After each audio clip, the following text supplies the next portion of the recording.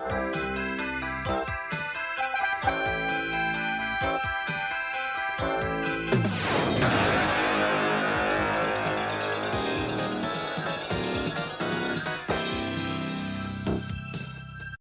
come here to use a full professional recording studio and make their own multi-track demo tapes or records. Yeah, go on. Okay.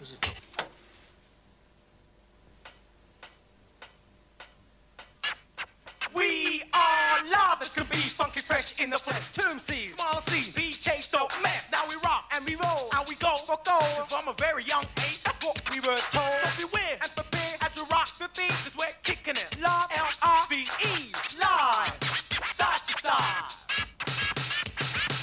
Rap music is a thing that is an art. Let me get that straight right from the start. It's like learning to read or learning to write. It ain't something that you pick up just overnight. So when you hear me rocking on the MIC, don't gaze in the days like my skin is green. Just dance all night like you usually do, but don't talk when I'm rapping, 'cause that is rude. A binder standing next to the speaker box, listening to what we have got. It's short and a little, it's a hell of a lot, and I'm stating my rhyme. So listen up, I believe and I see this rap is mine. It's mine, it's mine, it's mine. Not 1, 2, 3 or ABC. We're kicking it live, L-I-V-E, live, side to side. The record deck, drum machine and microphones are all connected to this. It's the mixing console. But that's all right, because you don't need height when rocking a mic. Well, I'm taller than him, darker in skin. In all, 24 separate sounds can be connected and each one individually adjusted before recording. This is the heart of the recording studio. This is a 24-track tape recorder and it's beautiful. Now, it's just like any other tape recorder, even your personal stereo at home. The only difference being is it's a great deal bigger. Now, the reason it's bigger is it's got a very much more complicated job to do than, say, your Walkman or your personal stereo. Because your personal stereo only has 2 channels, right and left. This has got 24 channels. Have a look at the heads. Now, if you have a look at the recording head on your personal stereo, you'll see there's only 2 shiny bits for the left and right channels. But this head here, as you can see, has got 24 shiny bits for the 24 tracks. So you can put each track separately on the tape. Now, speaking of the tape, let's have a look at it. It's 2 inches wide, and if I put this gadget on it, you can see the magnetic pattern which has been put on it. And it's put there by the recording head using the electrical impulses from microphones and the instruments. Now, the 24-track tape recorder is wonderful, but you don't actually need it to make good home recordings. All you really need are 2 cassette recorders, and you do what's called bouncing the sound from one cassette recorder to the other, and adding extra instruments along the way, and that way you build sound up. It's a great thing to do. But if you're lucky, you might be able to beg, buy, or borrow one of these. This is a complete 4-track studio. It's got the mixer, it's got meters, it's got all these things for sort of building your tracks and so forth. But it doesn't use wide 2-inch tape. It just uses a cassette like you can buy in the shops anywhere. I can tell you these are smashing, and in fact nowadays they've even got mini versions of these, which probably are about as big as this corner of the machine, about the size of a large video cassette. And I can tell you they're really good.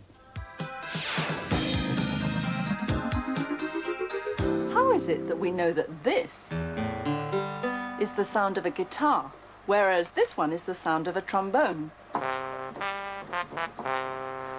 And the man with all the answers is John Jones from Air Studios. Both of those notes came from one machine, this computer, didn't they? How does it work? Well, it records like a tape machine, except it records into a computer instead of onto tape, and it converts the sound into numbers. And then we can get all different sounds from the same machine. Play it back at different pitch. Now, can it record anything? Yes. How about me? Yes, it can record you quite easily. Okay. All we do is plug a microphone in, go to our sampling page. If you say a sentence, I'll start recording. And ready? This is Science in Action reporting from Air Studios in London. We wait a second, we see what we've got. This should be it. Here it comes. This is what it sounds like. This is Science in Action reporting from Air Studios in London. And is each of those ups and downs, that's one word or part of a word, is it? each section in time would be different part of the different words that you said. So if I move the start point, say to there, and we would get Reporting from action reporting from or near the end I could get the word videos London. in London. Videos in London. Is in London. But you don't use word sampling all the time on this machine, do you? I mean, you sample other things. Not too often. It might be used for an effect, say like a max headroom. This is Like science in doing action. that, or This is science in action. This is science in action. You might- Very, very for clever. humor. Right, well, let's have a look at the shape of the trombone that we had earlier, shall we? Here's the trombone. Up and down is the volume of it, the amplitude. This is the duration. If you look at the front of the note there, that's very different, isn't it, from the rest of it? Yes, that would be the attack. That's what helps us to differentiate between sounds. And you can see how it's loud and then quiet and then tailoring right off. And that's what we're hearing, that brah at the beginning, is that shape. Yeah, and that's what really makes it sound like a trombone, is it? Yes. So, let's see how much difference the attack does make to the sound of an instrument. We've recorded 3 instruments, but we've taken the attack off the front. See if you can tell what they are.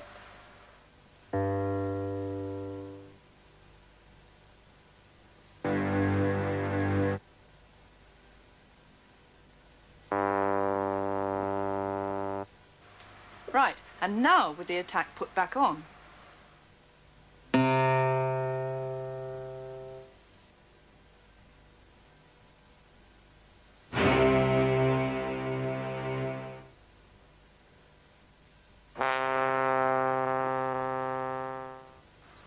Well, that's really great if you've got £70,000 to spare. But you can try experimenting with the attack on the front of the note yourself. What you need is a cassette recorder like this, record a note on it, and then rewind it and stop the recorder just before the note starts. Then, if you take out the cassette, you can actually pull out the tape and cut off just a little bit of it using one of these special editing blocks. It's the sort of thing you can get in your local hi-fi shop. Now you have to experiment. It'll only be a very small amount you have to take off. But then when you put it back together again, do use this special editing tape, otherwise you'll just graunch up the works. Now you can, though, experiment with sampling with one of the cheaper machines. John, you know all about that, don't you? Yes, I have one right here. This one's actually under £100. And it does the same thing the Fairlight does, obviously it's a lot cheaper. And I'll give you an example. Just put it in record. There's a mic over here. All I do is push the sampling button and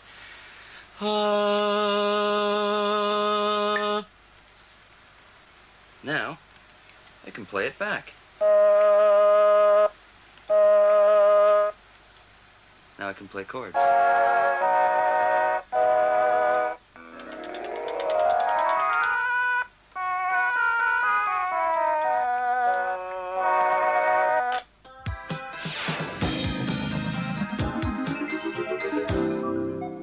Back in the 1960s, making electronic music was quite a business.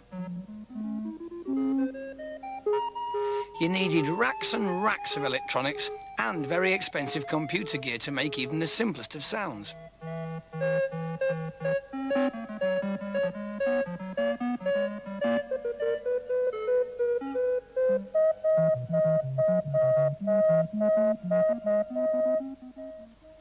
It's a sad fact. Those wonderful old machines, they were great in the time, but they've been outdated by things like this. This synthesizer has got hundreds of sounds it can make just at the touch of a button. There's one, here's another. Jolly nicer sound as well. But if you want to make your own sound, it's as well to know a bit about the physics involved. And to tell us a bit is Chris Jordan. Now, Chris, you've made a synthesizer that works in conjunction with the BBC Micro. So can you first of all tell us a bit about the basics we ought to know? Well, one of the most important things about sound on a computer is the waveform. And using the waveform name I've got on the screen at the moment, I can actually play you an example of a simple one. This one is called Pure. Now that's a pure waveform. Yeah, and it sounds pure, it's clean, and we can see its nice rounded shapes on the oscilloscope. Have you got another one? Well, I can select another one off this list. This one's called Reedy. In fact, it's a pulse wave. Again, we can see on the oscilloscope that's squared off and that. This one's a ramp wave, which again has got sharp edges to it. Right. Yeah. And again, that sounds different, so it's not just the appearance on the oscilloscope that's important, it's also what we hear in the ears. OK, now if I play a higher note, you can see there are more waves on the screen because it's got a higher frequency. And lower notes have a lower frequency, so you get less waves. By the way, if I change the volume, watch the amplitude.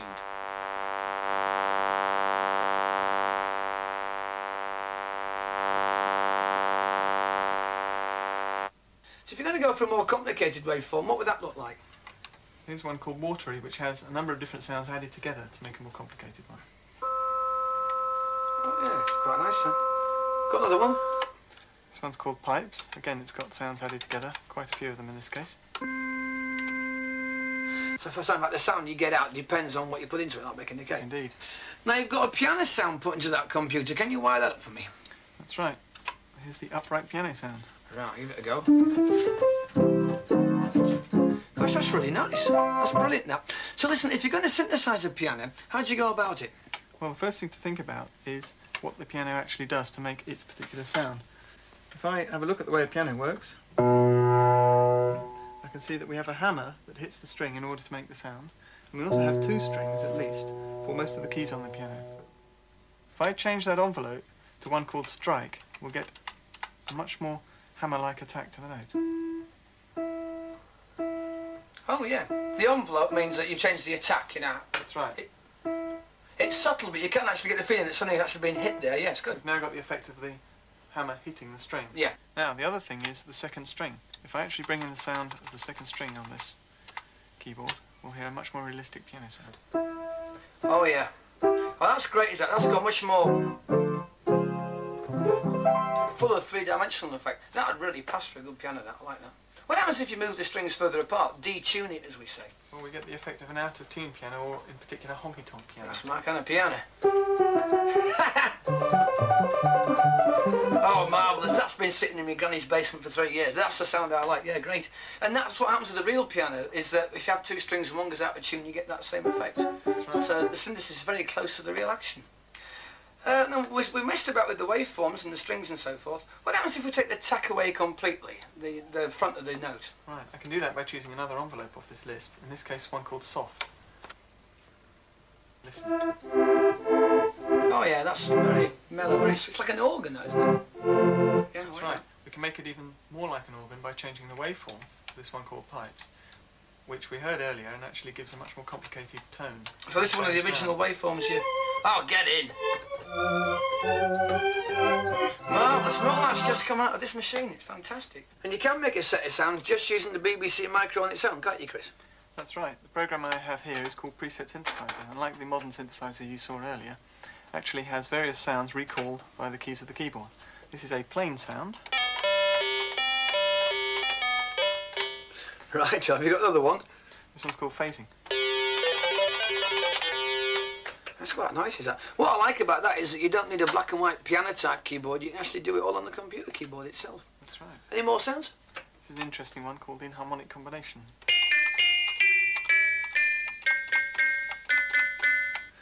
And that's all done just using the BBC micro.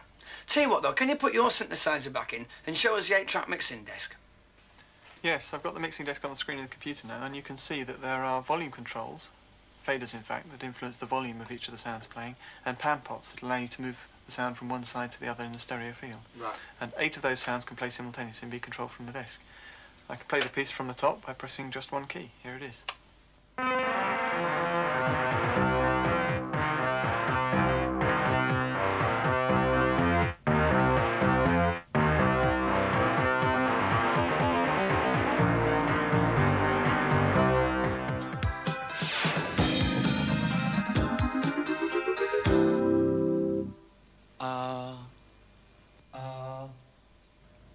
Sampling keyboards, digital synths and microelectronics have all brought a veritable orchestra to your fingertips. Steve Martin is a keen amateur musician trying to break into the professional world. But it's one thing making up your own tunes and quite another writing for somebody else.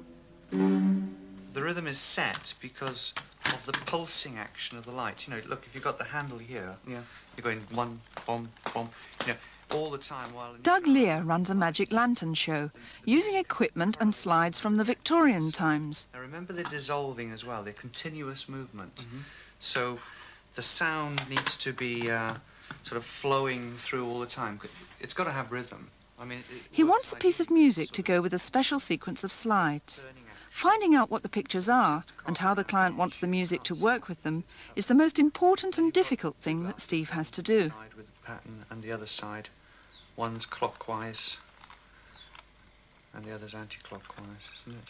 So that you have a vortex, and that means that your eye is pulling and pulsing to that rhythm. So the music somehow has got to give a movement, it's got to swell, because, you know, we're bringing the light up and down. You get the idea? Back in the studio, the creative work starts. First, a rhythm track.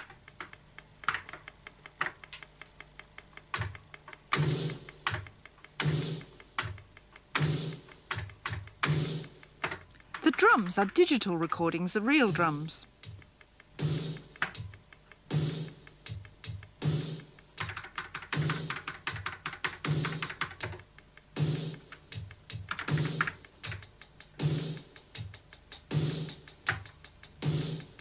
And this is a digital recording of a real voice.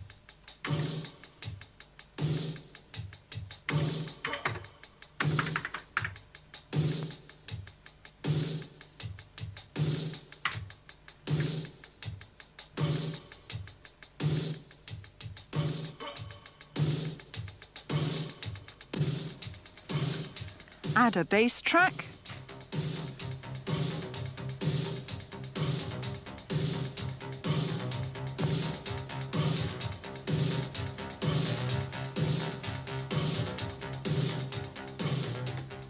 And after some adjustment, a line of melody.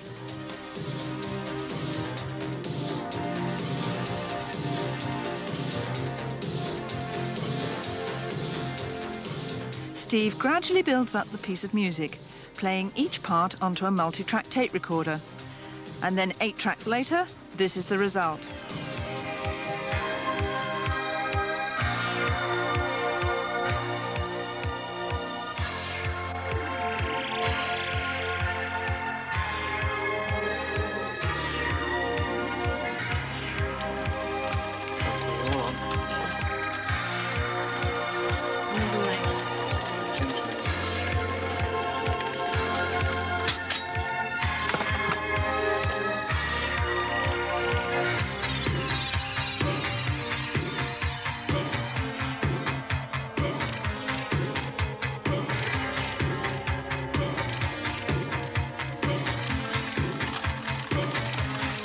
Change my